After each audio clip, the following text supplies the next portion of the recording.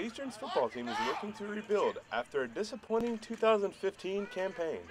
Coming into the 2015 season as two-time Southland Conference champions, the Lions finished with a disappointing 4-7 record. With their first scrimmage behind them, the Lions defense is back to its usual domination that the Lions fans have become familiar with, forcing 8 3-and-outs and 7 sacks. Senior linebacker Caleb Young likes the physicality his defense is playing with.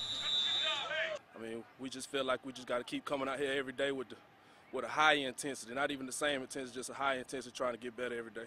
With 3 weeks of spring practice in the books, head coach Ron Roberts says he's pleased with his team's effort, but also knows there's plenty to work on before their spring game in April.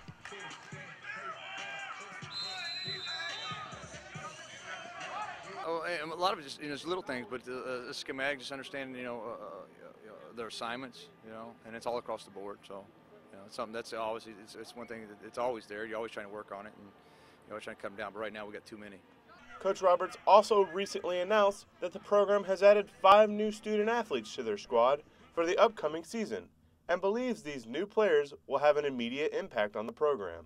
Probably the biggest one we had to add guys at, just numbers wise, was obviously in the secondary. So I think we signed 6. We've signed 6 DBs so far. Had 6 there. Receivers, one thing we lost several seniors there to graduation.